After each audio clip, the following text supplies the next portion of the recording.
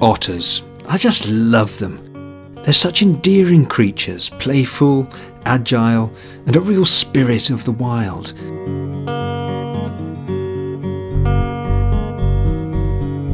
But they're also shy and elusive. So how do you find and watch wild otters? Well, come with me and I'll try and show you.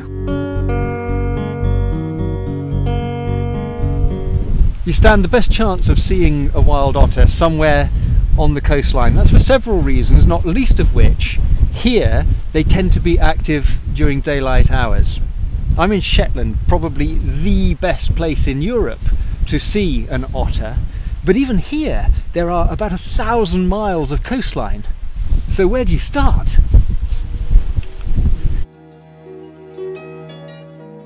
The single most important factor to bear in mind when looking for otters is the wind direction. I can't stress too strongly just how important it is to always move into the wind. Keep the breeze blowing your scent away from the water and your direction of travel. An otter's sense of smell is incredibly acute. One whiff of you and they're gone. Ghosts. So choose a stretch of coastline depending on the wind direction on the day, and then start searching.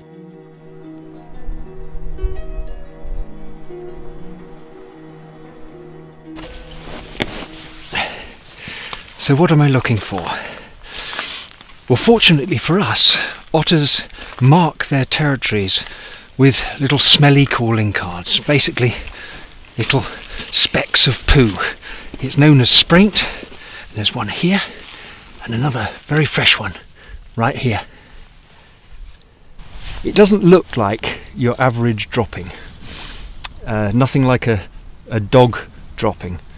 Little squirts of fecal matter, but a close look will reveal the contents include fish bones, sometimes scales. Here on the coast you find lots of crab shell.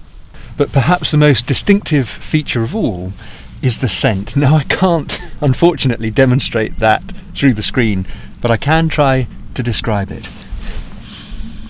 And it's not at all unpleasant. You're going to have to trust me. Maybe I'm kinky, but I quite like the smell of otter spraint. It's really quite sweet. It reminds me of fresh cut hay. Some people describe it as violets. Definitely a lot of musk in there. And of course, a hint of fish, and here the seaside.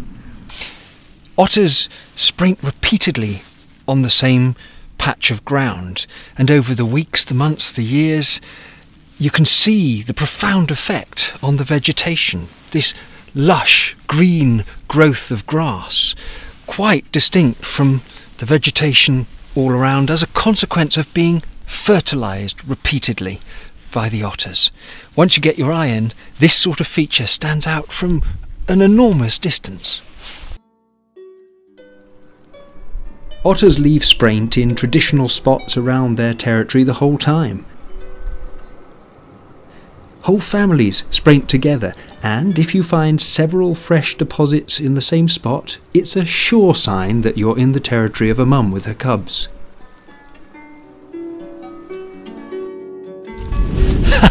Look at this! This is brilliant! Otters on the coast tend to eat a lot of crabs, and this is a midden, a great collection of crab shells that otters have fed on. How do I know that it's an otter that's done the damage? Well, most of these carapaces are pretty much intact. If there is damage, it's along the back edge where the otter has grabbed it and pulled it off to get to the flesh inside. But here and there, that's a great one.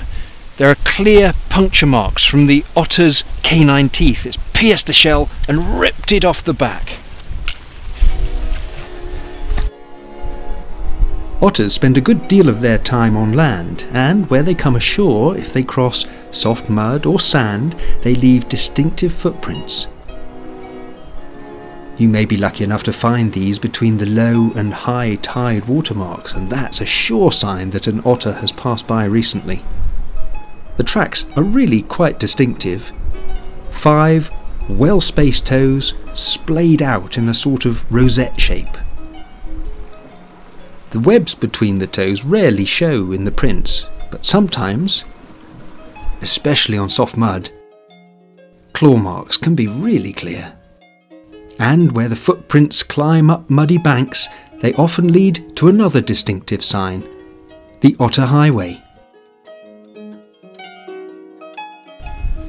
Otters are real creatures of habit, and they create well-worn paths or highways from the sea, from the coast, coming inland. Now they come on shore for a number of reasons. One of them is to reach fresh water. They need to do this every day for a drink and also to wash the salt from the coats that builds up whilst they've been hunting in the sea. And these freshwater bathing pools are often marked with a spraint point, like that.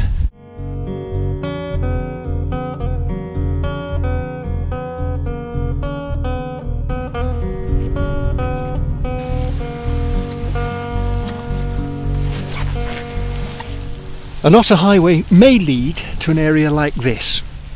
This is an otter halt. It's where they come to sleep and to rest after they've fed well.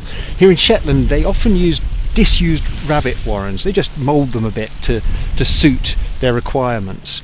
Anywhere really that's warm and dry, it can be big gaps between boulders, will do the job.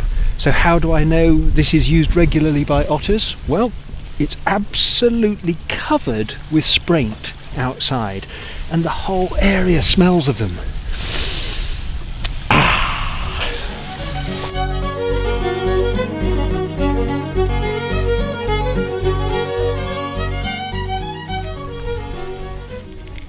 Come and see this. Come and see. Look at that. That's amazing. There's a spraint point right here. It's covered in spraint. The grass is really long and lush, but here it looks like an otter has pulled a lump of seaweed into that hole. They often use seaweed, sometimes grass, as bedding inside their holt. And it looks like this is quite fresh. It's a really good sign. A lot of otter tracks and sign are likely to be found along the coastline, but it is worth remembering that the whole time you walk close to the shore, you're going to stand out like a sore thumb to an otter that's down on the water. To stand the best chance of seeing an otter, you're going to have to get your silhouette away from the skyline.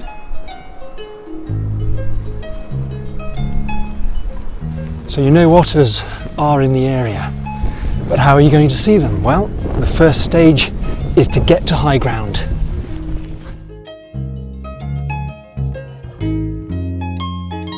You want to try and find a spot which gives you a commanding view over the otter territory, preferably taking in many of the places where you've already found signs, sprainting points and halts. And the best time to sit and wait is towards low tide.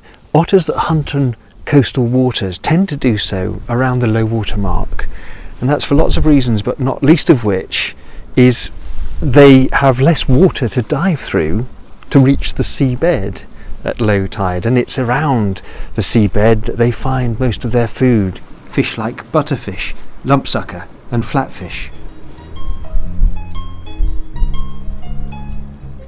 A windless day with calm water makes spotting the low profile of a swimming otter much easier than trying to spot them on choppy waves. But there are other creatures out there that can add to the confusion. At a distance, birds like shags, cormorants, eider ducks and maybe mergansers can all produce a wake and ripples just like a swimming otter. It can be especially confusing if you just catch a glimpse of one diving. Sooner or later though, a bird will lift its head up high and give itself away.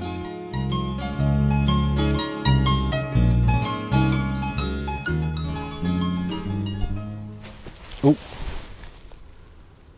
No, that's a seal.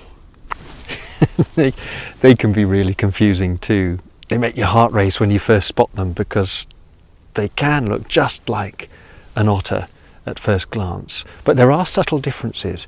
Both common and grey seals, when they come to the surface, they usually only float there with their head showing, maybe their head and their back, whereas an otter shows head, back and tail. Very low profile, but quite distinct.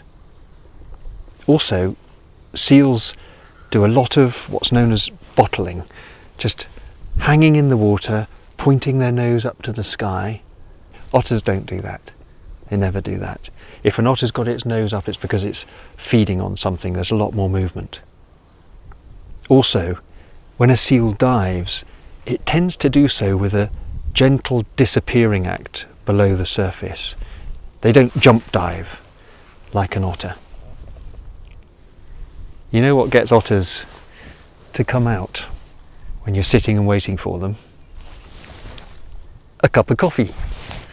Not for them, for me. You can guarantee you get the flask out, you start to sip a coffee, pop, out they come. What's the theory anyway?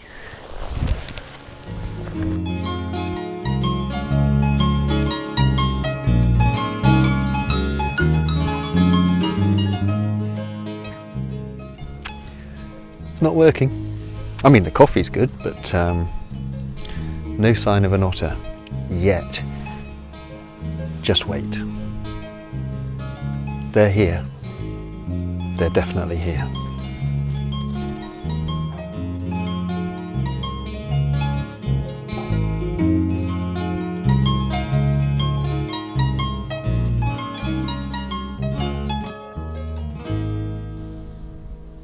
Oh. Here we go. Yes. Got an otter. Right, the temptation now is to charge off down to the beach and try and get close to it, but not yet, not yet. A few things we've got to establish. First of all, I want to describe to you what it is I spotted that caught my eye, what made it distinctly an otter. As they surface when they're hunting, they pop to the surface like a cork, and that popping action can be really eye-catching. That's why I often prefer to scan with the naked eye rather than with binoculars the whole time, and then to confirm my sighting. There he is, with the binoculars. Now, before I go down, try and get close to this animal, I'm going to watch which direction it's swimming in. Okay, it's coming in through the bay towards me. Most important of all, once again, check the wind direction. Can I get down to the shoreline without my scent passing in the direction of the otter?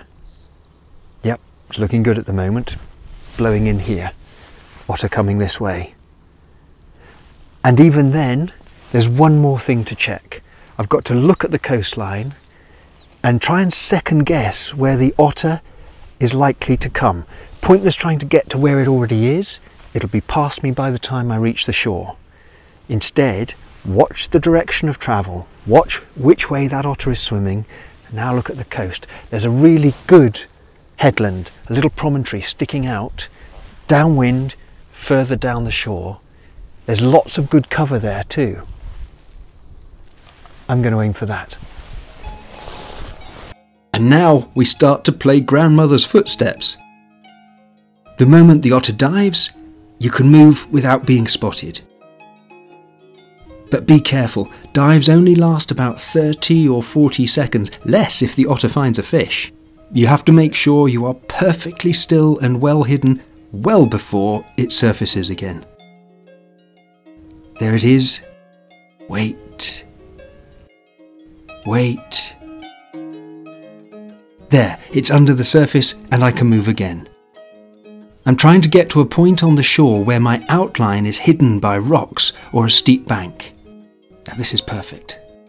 If I've judged everything right, then I'll be in position before the otter reaches me, and hopefully I'll get a first-class view without the otter knowing I'm there.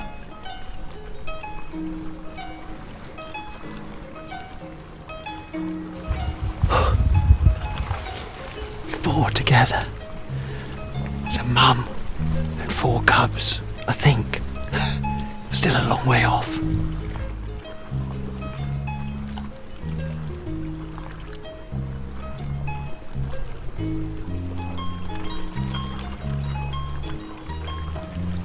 Otter cubs stick with their mum for 12 months, sometimes more.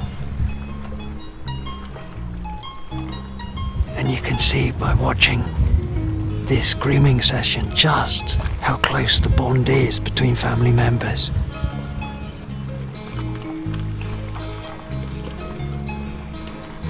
I tell you what, I will never ever tire of watching otters, and it's moments like this that make it all worthwhile.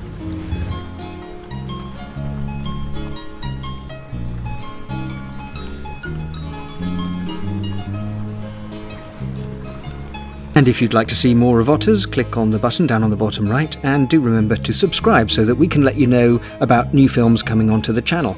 I'll see you soon.